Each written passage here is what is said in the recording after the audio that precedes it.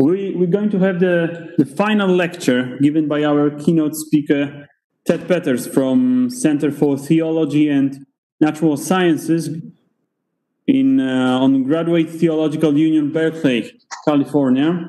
And Ted will give a talk on natural science in public Christian philosophy and public systematic theology.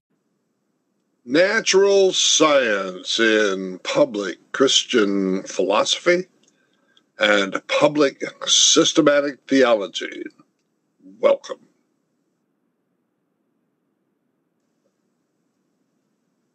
Hello, I am Ted Peters. And as we think together about the future of Christian philosophy, we recognize that we live in a global culture that is crisscrossed everywhere by competing worldviews, incompatible worldviews and ideologies and political persuasions and, of course, advertising. What should a person believe? One characteristic of this cavalcade of competing worldviews is incoherence.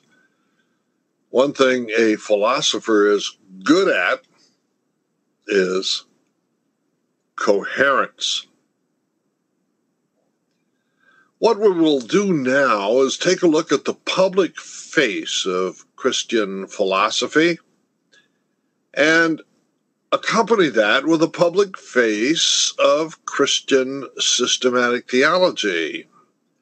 I think these two can partner.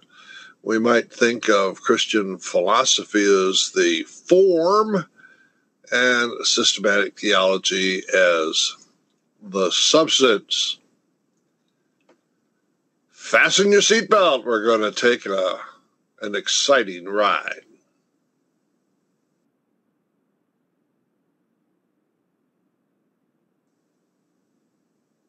I come to you from Berkeley, California in the United States.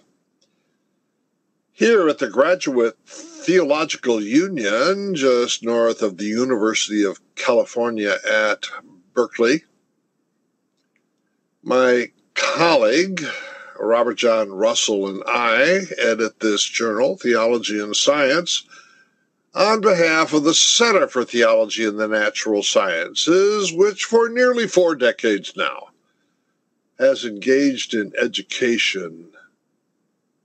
We bring scientists together with philosophers and theologians and ethicists to dialogue on matters of common interest. You'll notice the unfinished Golden Gate Bridge on the cover. One end is science and the other end is theology. There's a hiatus in the middle. Our goal is to finish the bridge so the traffic goes 2 directions, from science to theology and theology back to science.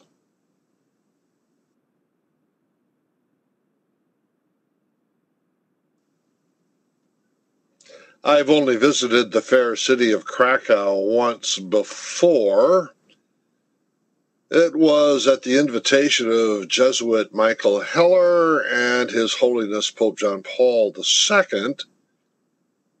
For almost 2 decades, we at the Center for Theology and the Natural Sciences teamed up with the Vatican Observatory to carry on a series of studies on divine action in the natural world.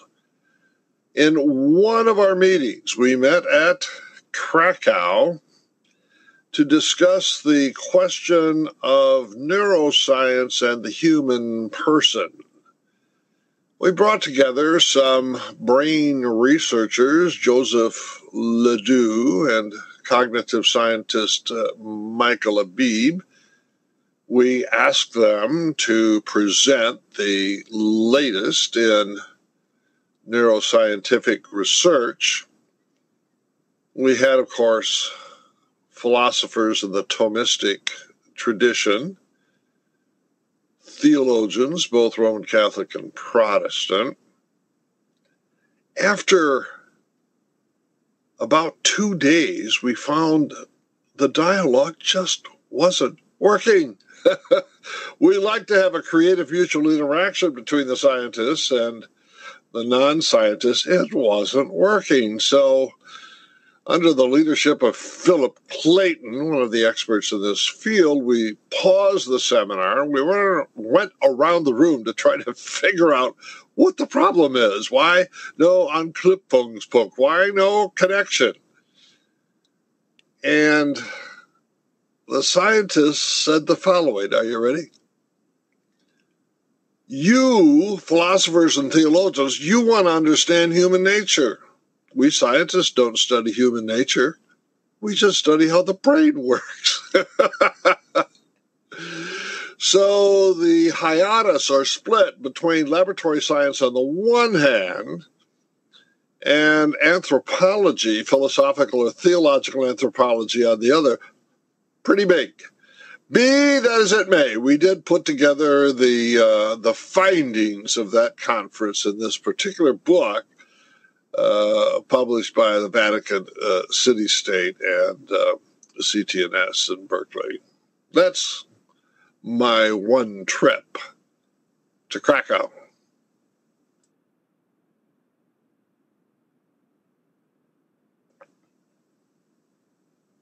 If there is any passage in Scripture which justifies Christian philosophy and apologetic theology, it's certainly this one, 1 Peter 3:15.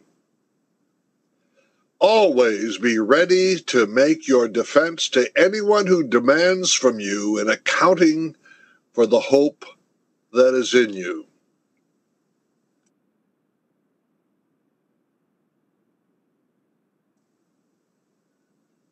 What is Christian philosophy?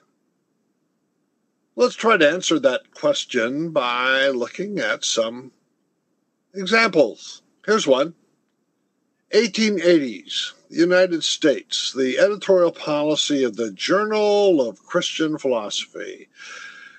This journal will support the theistic argument with special reference to the multiplied proofs afforded by the progress and discoveries of science, natural history, biology, and psychology for the existence, character, and plan of God.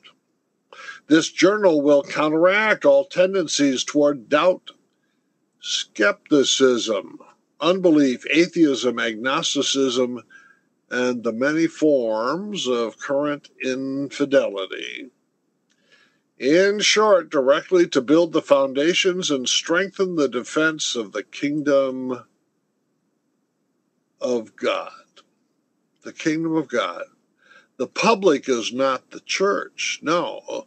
The public this Christian philosophy is addressing is the wider culture, while the kingdom of God is getting built.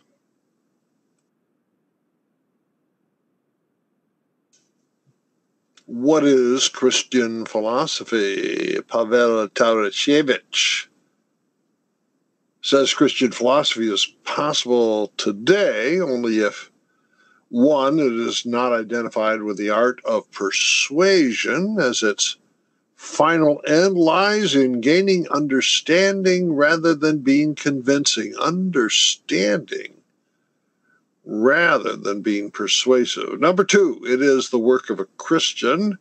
Number three, it has the real world as its object and metaphysics as its method.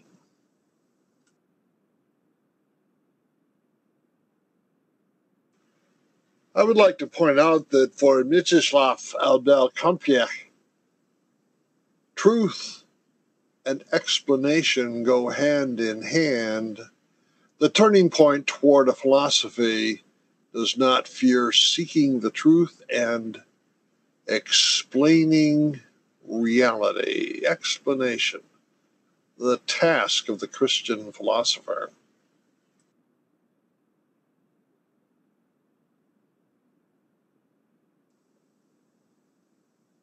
Meet Alvin Plantinga, champion of Reformed epistemology.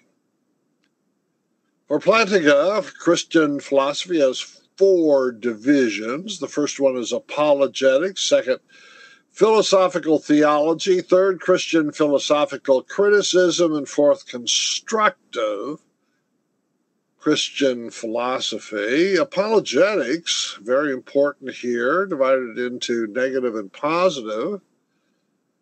Negative apologetics defends the theistic arguments from external attacks.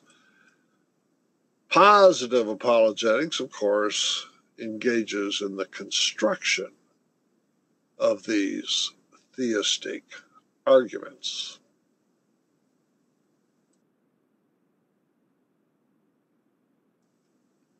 The 2 rivals that Alvin Plantinga wishes to confront are perennial naturalism and creative anti-realism. We will deal with perennial naturalism in what is to come in the form of scientism, the denial that there is anything to reality beyond nature. Creative anti-realism, that's relativism or pluralism or deconstructionist postmodernism. We will not deal with that in this particular presentation. Bob Bella, the sociologist of religion, how does he describe the global crisis? What I think we have is a crisis of incoherence.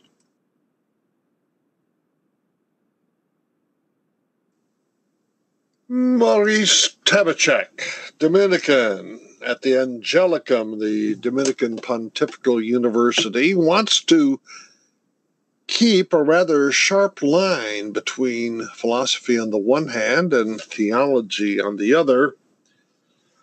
Philosophy provides a critical and in-depth analysis and description of the reality of the universe, both in its material and immaterial aspects. Since philosophy speaks about the reality of the universe, it does not have to say anything about what transcends it. That is, philosophy should not introduce the transcendental category of God. Obviously, this doesn't refer to the transcendent categories of good, beauty, truth, etc., because these are allowed and even desired by the philosopher. So as such, philosophy may address the phenomenon of religion, or even the idea of God, not God in God's self, but the idea of God that religious people have. This happens already within the philosophy of religion. Also in metaphysics, such as Aristotle's, where we find the idea of the first mover, we are examining basically a human phenomenon rather than God in God's self. So Maurice argues that philosophers concentrate on the mundane and the human phenomenon of religion and religious practices and human images of God, and maybe even attempts to prove God's existence, but always with reference to mundane reality. Theology, in contrast, takes as its point of departure divine revelation and the deep conviction and faith that God exists. Maurice sees theology as taking the fact of God's existence as given, and thereby leads to a broader view of reality than philosophy alone can provide. Now, that's going to be the theme here, whether it's philosophy or natural science. Once we bring God into the discussion, we have the opportunity, if not the obligation, to provide a more comprehensive view of reality than strict concentration on the mundane only can yield.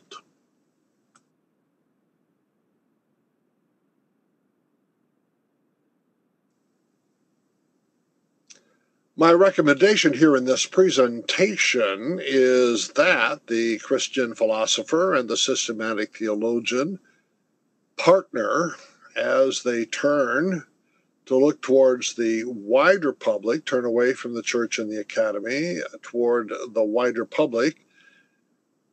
That means the Christian philosopher will provide the form while the systematic theologian provides the substance. Ordinarily, within systematic theology, we organized doctrinal presentation according to the three articles of the Apostles' and Nicene Creed. Article 1, God and creation. Article 2, the person and work of Christ. Article 3, the Holy Spirit, and then everything else that was not previously included. The epilogue has to do with ethics in the Christian life, but the prologue, the propedeutic, that's where the systematic theologian has traditionally included the work of the philosopher, answering the question, what does it mean to believe? How is it that we know anything about the God in whom we place our belief? In Protestantism, this is called philosophical theology. For the Roman Catholics, it's called fundamental theology. In both cases, methodology could be apologetic in character, both negatively defending Christian claims and then positively as constructing theistic arguments. So, traditionally, the Christian philosopher is providing a propedeutic to what then becomes doctrinal explication. I'm going to suggest that perhaps as we turn our faces towards the wider public, that maybe the philosopher can provide the form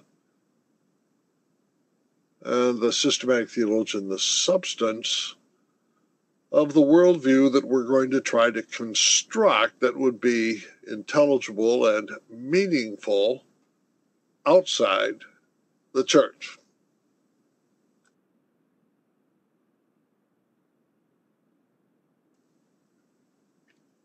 Meet David Tracy. David was my Dr. Vater at the University of Chicago.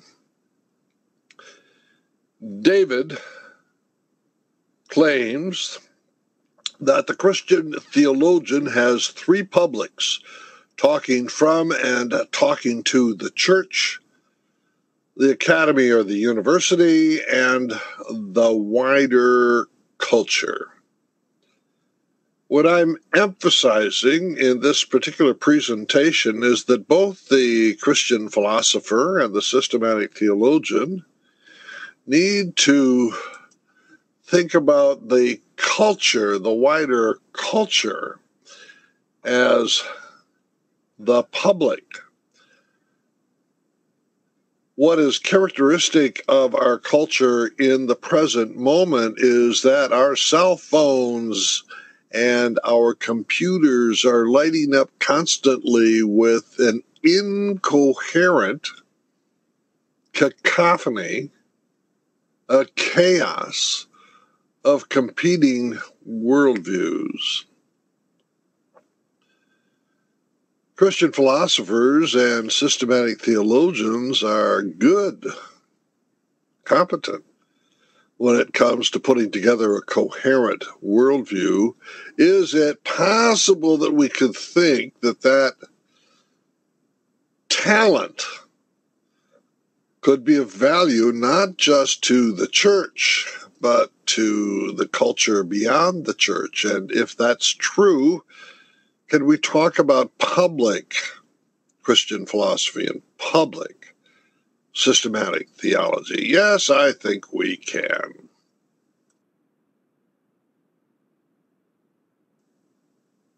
Here is my working definition of public Theology, you'll see David Tracy's 3 publics providing the structure. Public theology is conceived in the church, reflected on critically in the academy, and meshed within the wider culture for the benefit of the wider culture.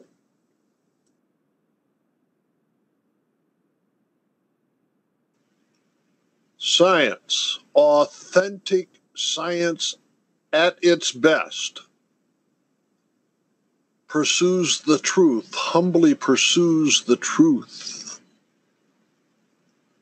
Joseph Tischner, the fundamental property of scientific truth is its universality. Scientific truth is the truth for everyone. Basic truths are the same for all people. This should make scientific reason particularly attractive to the Christian philosopher and the systematic theologian.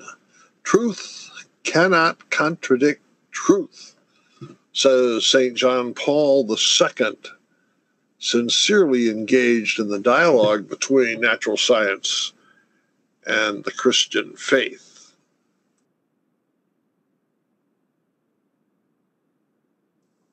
Now, Copernicus certainly knew something about worldview construction.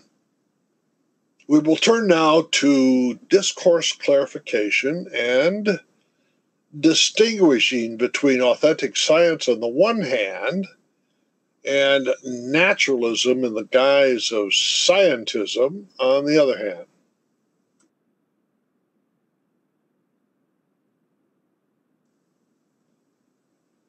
A general in the army marching against religion is Edward O. Wilson, etymologist and sociobiologist at Harvard, who blurs the line between authentic scientific research on the one hand and scientism as a naturalistic ideology on the other hand. And he is committed to all-out war, what he calls Armageddon. The Armageddon in the conflict between science and religion began in earnest during the late 20th century. It is the attempt by scientists to explain religion to its foundation. Please flag that. Note what's going on here. He's a military general leading the army against religion, and his chief weapon is what? To provide a scientific explanation of religion. If you wanted to know what religion is, you don't ask a theologian, you ask a scientist. There is going to be a battle between explanations. Explain religion to its foundations, at its source, says Dr. Wilson. The struggle is not between people, but between worldviews.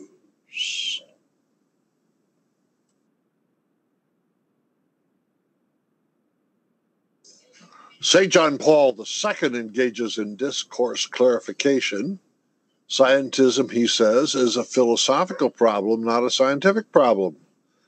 Scientism is the philosophical notion which refuses to admit the validity of forms of knowledge other than those of the positive sciences, and it relegates religious, theological, ethical, and aesthetic knowledge to the realm of mere fantasy.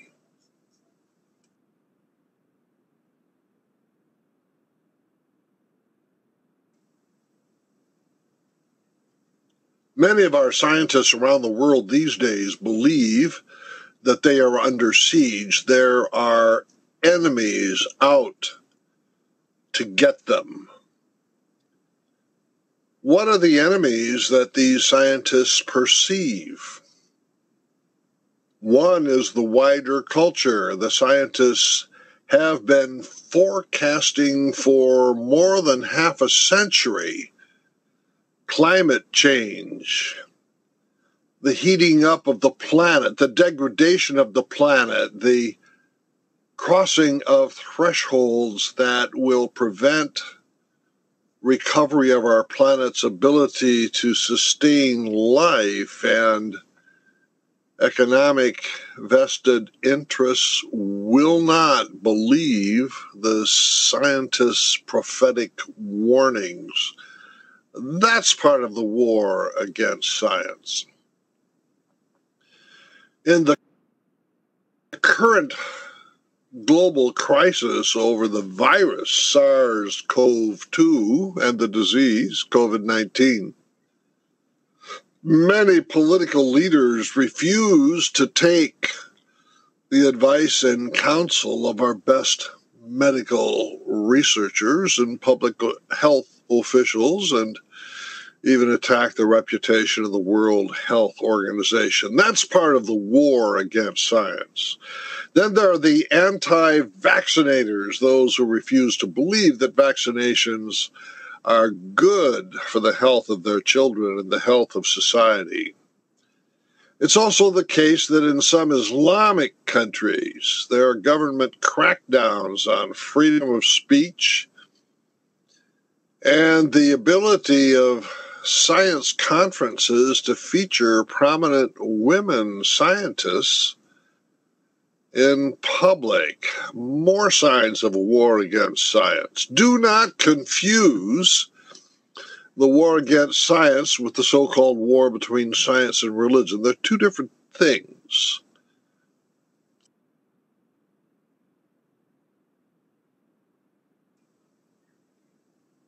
Is it accurate to say that there is an all-out war going on between science and religion? No, says Joshua Moritz, the managing editor of the journal Theology and Science. The narrative that science and religion are at war is a myth in two key senses of the word. It is foundational to a certain anti-religious worldview, that's the worldview we've identified as scientism, and is historically false. It's not the case, historically, that there is a perpetual warfare between natural science and religion in general, let alone the Christian religion in particular.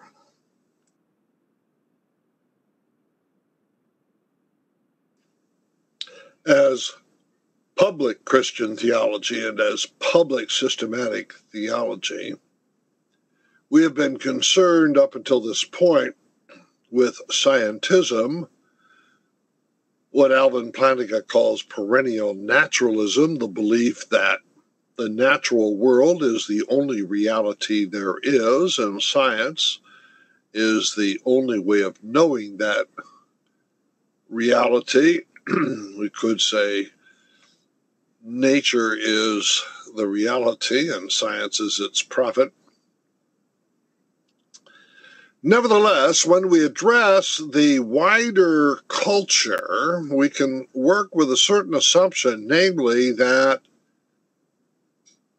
there is a certain receptivity on the part of the human race for matters that are spiritual or religious. Mircea Eliade, the great history of religion scholar at the University of Chicago, had called the human being homo religiosus, we are religious by nature. John Calvin, the Protestant reformer, says that there is within the human breast a divinitatis sensum, a sense of the divine. These suggest that when the Christian philosopher, the systematic theologian, says something about God, ears are going to be open to listen. One of the tasks of the ideology of scientism or perennial naturalism is to close those ears. Here's St. John Paul II again, who also holds this position. Religion is the expression of a search that goes beyond what is visible toward an unknown God. discourse clarification and worldview construction just may get some level of reception on the part of open ears if the Christian philosopher turns public and the systematic theologian turns public.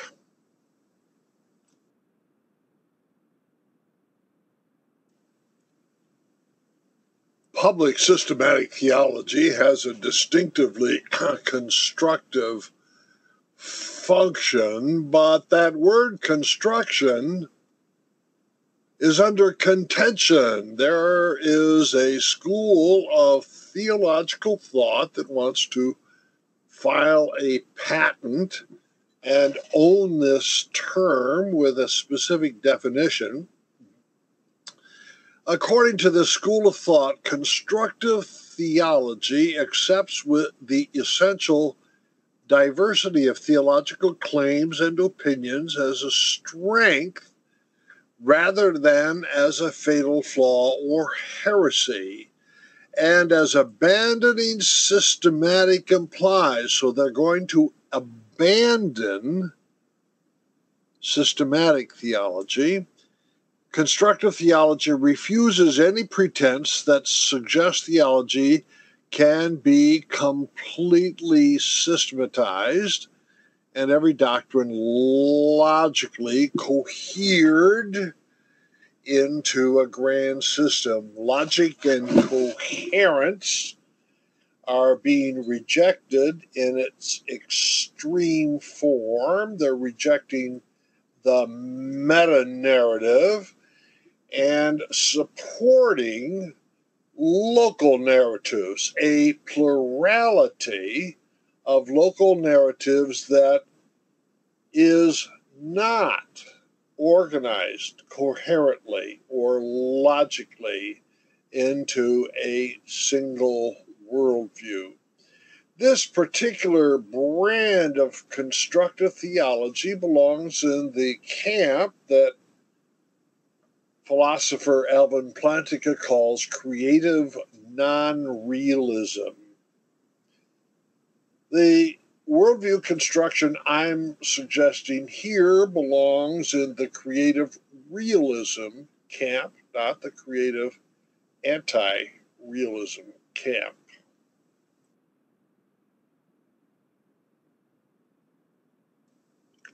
Do we need a worldview? We sure do, according to philosopher and Christian theologian Nancy Murphy at Fuller Theological Seminary in Pasadena, California. Not only that, she will argue that a worldview that includes God is more comprehensive and more coherent than any of the competitors.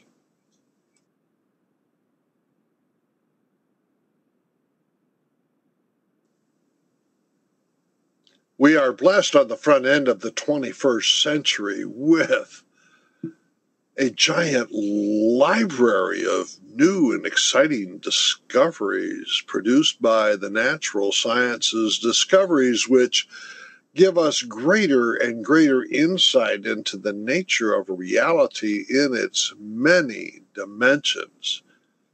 Most exciting for the systematic theologian, of course, is going to be Big Bang cosmology and star formation and the question of extraterrestrial life or evolution and its implications for theological anthropology, and neuroscience similarly with its implications for theological anthropology. There is excitement, enough excitement to go around for everybody in the natural sciences.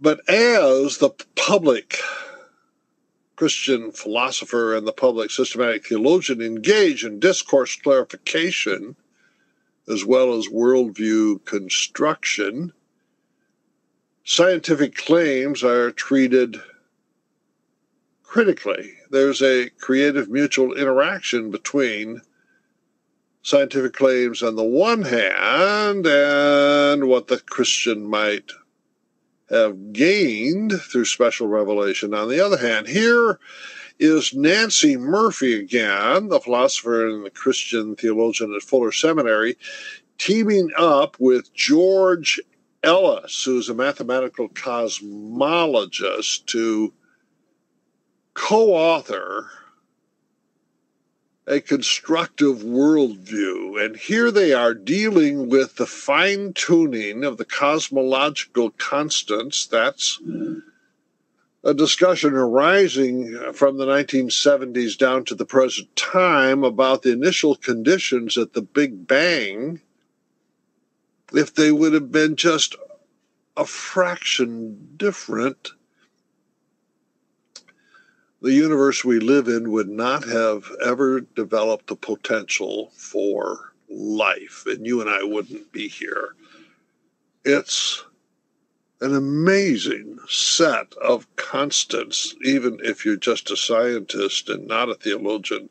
They're called the Gosh numbers. So here we are with Murphy and Ellis engaging in disclosure, the apparent fine-tuning of the cosmological constants to produce a life-bearing universe called the anthropic principle, they call it the anthropic issue here, seems to call for an explanation, okay? So they're going to engage in what I'm calling explanatory adequacy. A theistic explanation allows for a more coherence,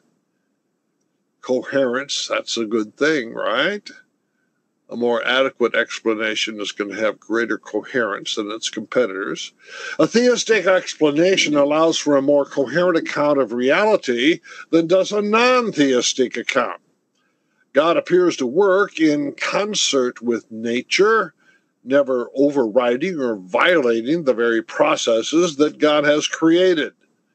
It implies a kenotic. Now, this is something that is distinctive to Murphy and Ellis. The kenosis passage in Philippians chapter 2 describes Christ as emptying himself of divinity. And so what Murphy and Ellis have done is describe that as a trait of God. God is self-renunciatory in character, okay? So they're now going to draw out the implications of a kenotic God. It implies a kenotic or self-renunciatory ethic according to which one must renounce self-interest for the sake of the other, no matter what the cost to oneself. Hence, new research programs are called for in these fields. So the theologian is now crossing the bridge towards science by suggesting productive research programs to be carried on by the scientists. Hence, new research programs are called for in these fields, exploring the possibilities for human sociality in light of a vision modeled on God's own self-sacrificing love. So we have a worldview constructed on the basis of God's kenotic or self-sacrificing love, and then a suggestion for research in the scientists to look at, examine sociality and the self-sacrificial dimension in sociality. This is explanatory adequacy at work in worldview construction.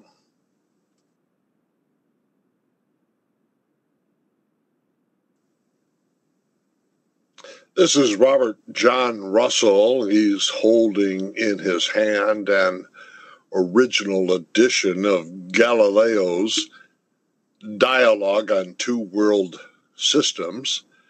It's Dr. Russell that gave us the term creative mutual interaction, or CMI. If you can remember the image of the bridge, we want traffic to go two ways.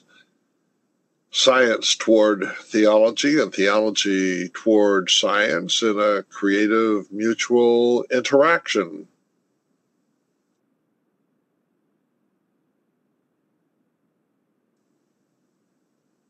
As I mentioned earlier, Pope John Paul II took a direct interest in the creative mutual interaction between science and theology.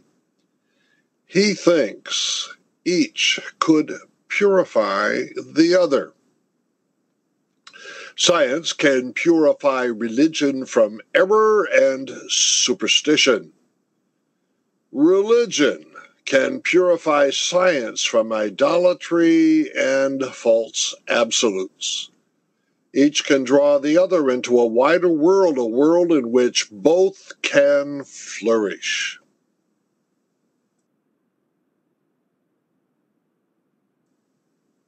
A theologically informed worldview could provide greater explanatory adequacy than a worldview which deletes from its picture the God of grace. Both the public Christian philosopher and the public systematic theologian have this to offer our wider culture.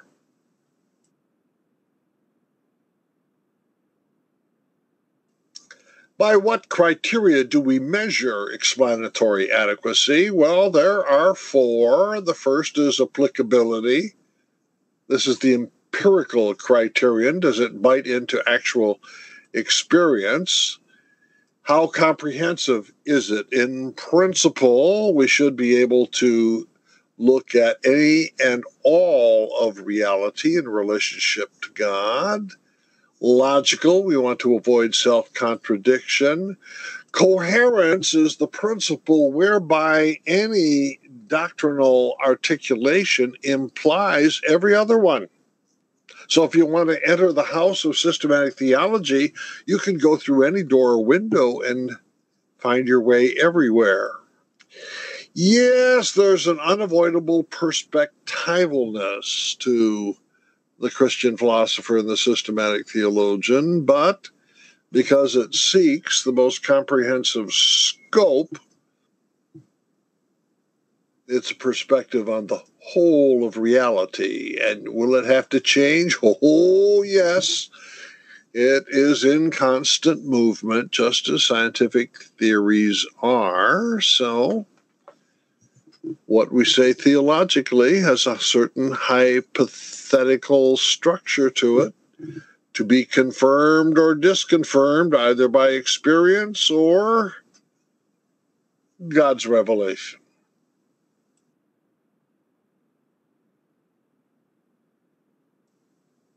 Perhaps St. Thomas Aquinas provides a good model.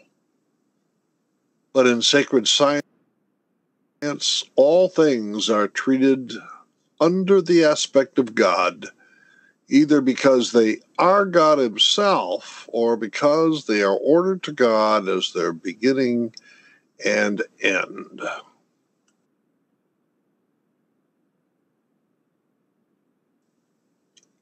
Might public Christian philosophy and public systematic theology partner in addressing the wider public, the wider culture beyond the church in this era of competing worldviews and incoherence? Might we have something valuable to say about the whole of reality and about the gracious God who is our Creator and our Redeemer? With that, bye-bye.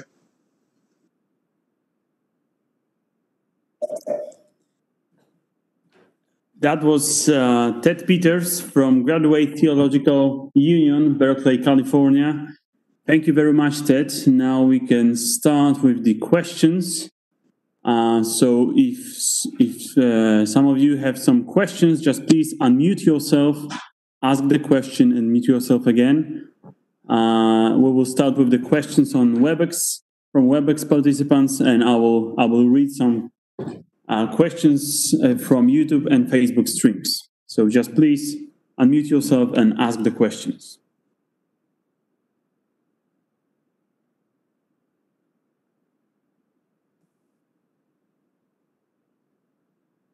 Ted, greetings. This is John Hittinger from Houston, Texas, not too far from you. I've got a question for you, Ted.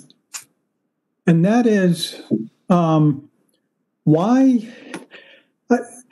what will lead scientists to engage this worldview kind of conversation? You know, you had mentioned, for example, Wilson in his book Consilience. He seems to be so satisfied with his work. He even, a little quote I want to read you. He says, "The true evolutionary epic retold as poetry is intrinsically ennobling as any religious epic. Material reality discovered by science possesses more content and grandeur than all the religious cosmologies combined."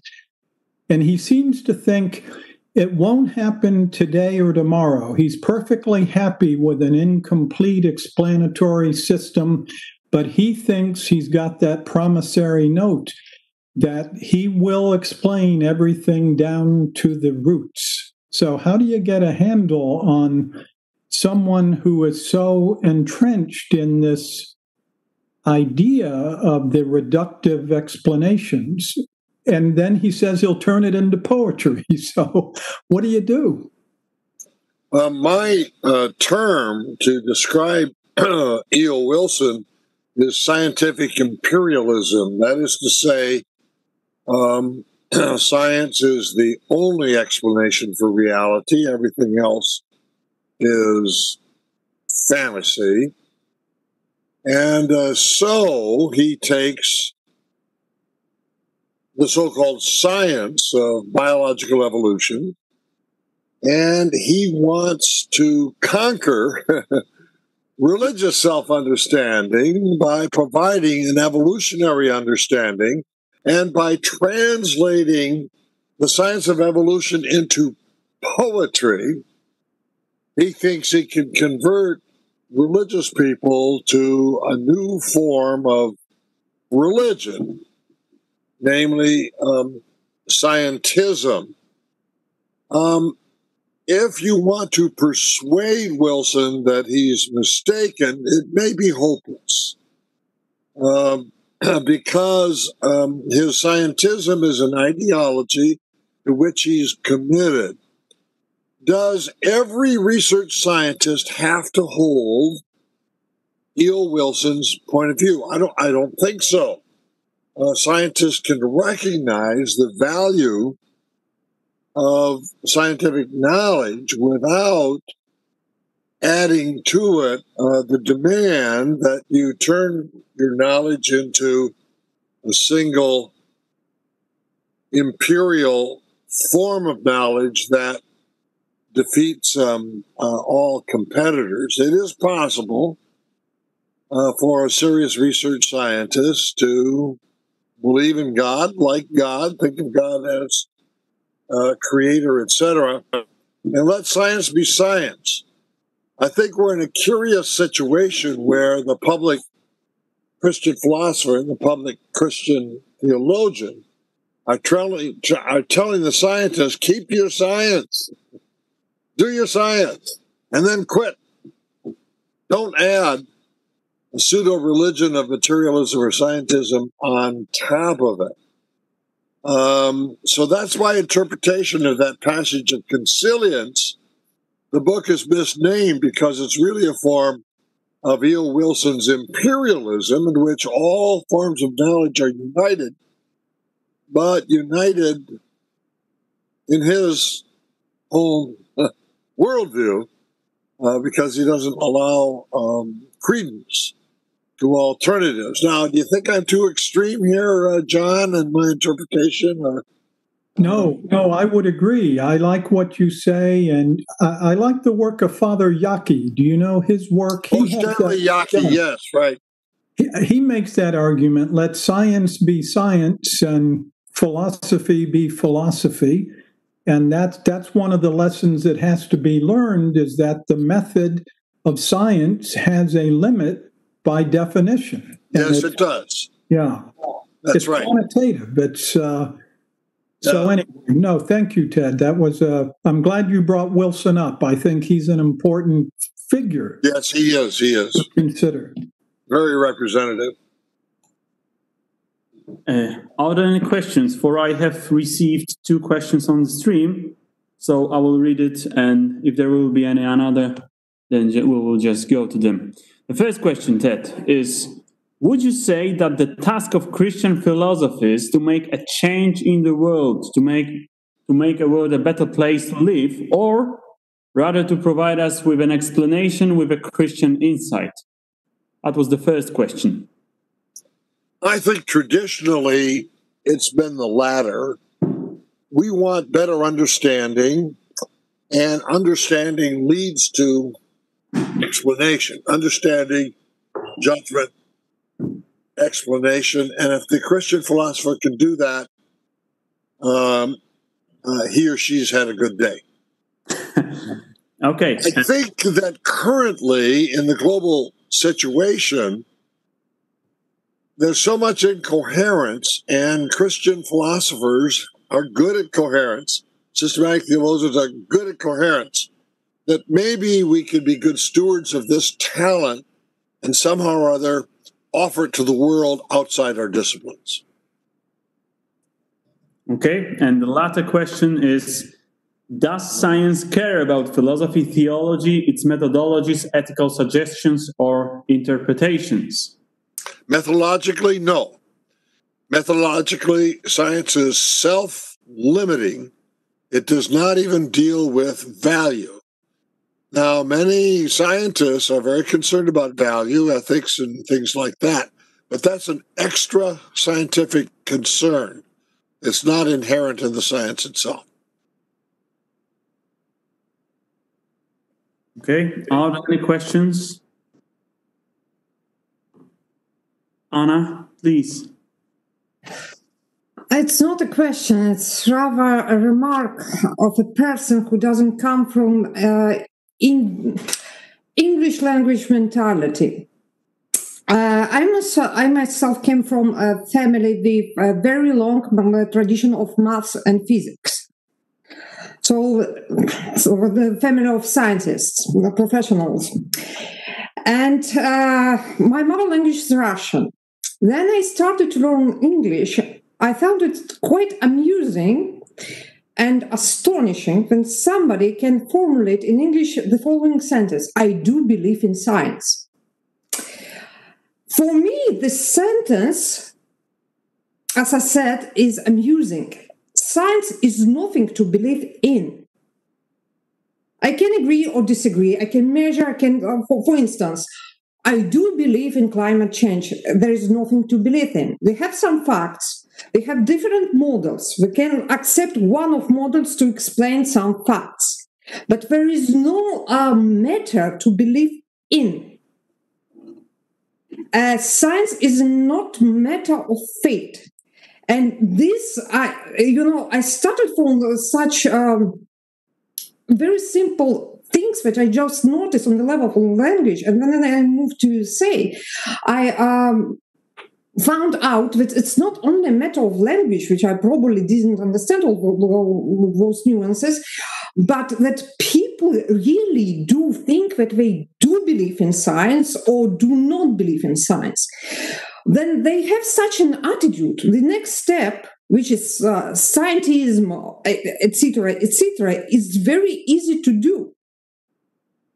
They already got an idea that there is something to believe in. I believe in physics, or I believe in Einstein, for instance. For me, it's, I don't believe that 2 and 2 is equal 4. I just know it. I can prove it. However, it's not that easy as someone would think, but, in any case. So, sometimes I think that this discussion is somehow rooted in quite different mentality, which is also the mentality of language. This is what I can say to this discussion. Well, I think this is a very valuable observation internal to research methods in science. you're right. There is no room for belief at all. Belief plays no role whatsoever. There are two ways, though, in which belief in science does have some cash value. The first one is philosophers of science point out that the scientific method makes certain assumptions, such as the mind is rational and the world studied empirically conforms to those rational principles. That's an unproven assumption, and the word belief can apply there. Again, it's not internal, but it's external to science itself. Secondly, I think in the world situation which we are currently facing today, science is a part of culture, and we're finding that the authority of science to provide reliable information and explanation that is to guide politics, economics, and other aspects of culture, that authority has been eroded, and we're stuck, whether we like it or not, with whether people believe the scientists or not. We have this big problem in the United States. Maybe you don't have it in Poland, but we have a president who doesn't believe in science and says the scientists are wrong, and he just knows intuitively what is right. So in that sense, we're going to have to use the word belief in science or disbelief in science for a period of time until we can discern just what authority science has in the non-scientific aspects of culture.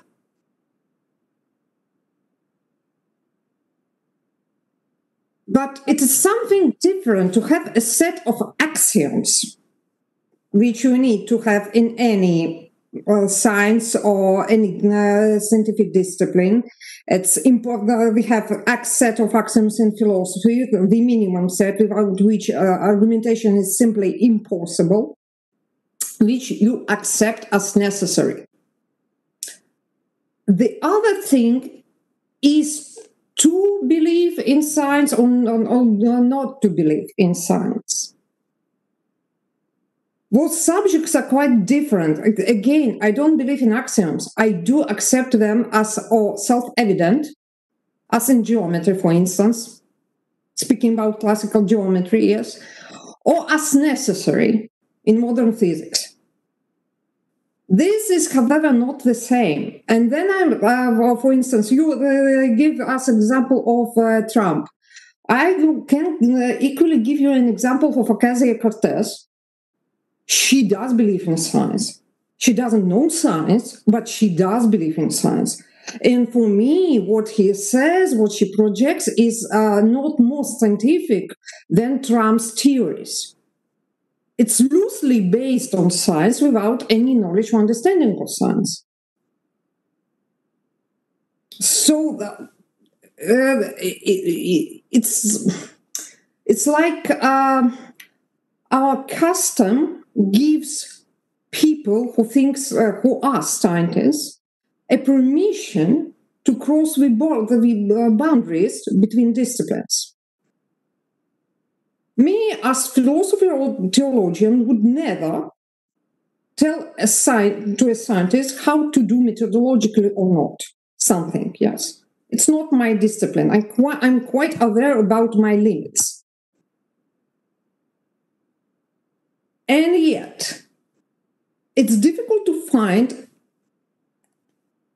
a scientist who would equally preserve his limits. I don't think that a person who works in physics or in any other scientific discipline has rights, methodological rights, to make philosophical or theological claims. Simply, the methodology is different. That's it. And but you have this common mentality climate. Then science is a kind of belief.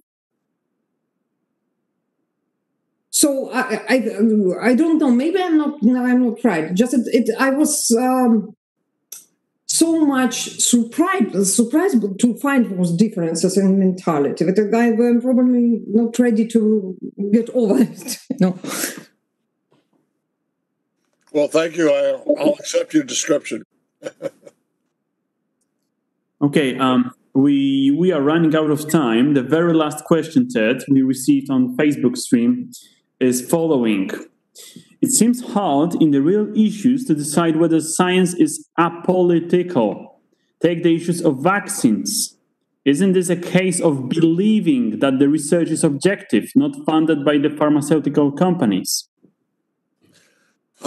Yes, I think this is another way in which belief functions, even though I will accept Anna's description of the internal method of science as exclusive of belief on any given research project, to be sure. But the anti-vaccination movement was founded, and I don't know the details, on a spurious scientific study later disproved. So the anti-vaccinator believes that he or she is basing this position on science. It does not think that the anti-vaccination position is anti-science. They think it's better science. Establishment scientists say they're mistaken. But the idea that there'd be a competition between research projects is not unusual within science, but you expect empirical evidence and good reasoning to win out someday. So there's no anti-science in the mindset of the anti-vaccinators that I can tell. Okay, the very last question, I promise, from John Hittinger. John? No, I just wanted to briefly say, in part for Anna, but also Ted could comment, that I think in the United States the phrase belief in science is mostly connected to technology. I think what it means is I believe science will solve this problem. You know, here in Houston, MD Anderson has cancer with a red line through it. We will solve the problem of cancer. And I think there's a kind of belief to the future that science will solve the major problems of mankind. That's how I understand it. And I mean, I think I question that belief, but I think it's a coherent idea. And it's not just I believe scientific propositions, but I believe science is our savior, or science will do the things we need to have happen. I would concur. I don't want to interrupt Anna, but yeah, that's belief in progress, faith in progress, and it really comes from the image of technology, but science is conflated with technology in the belief that science will save us. Okay, let's put a dot. I'm sorry, I need to add something. And yet science becomes a savior. You do not see some problem with it? You just uttered it. Science becomes a savior. Oh, it's a form of idolatry. Science will not save, despite the fact that people believe it will.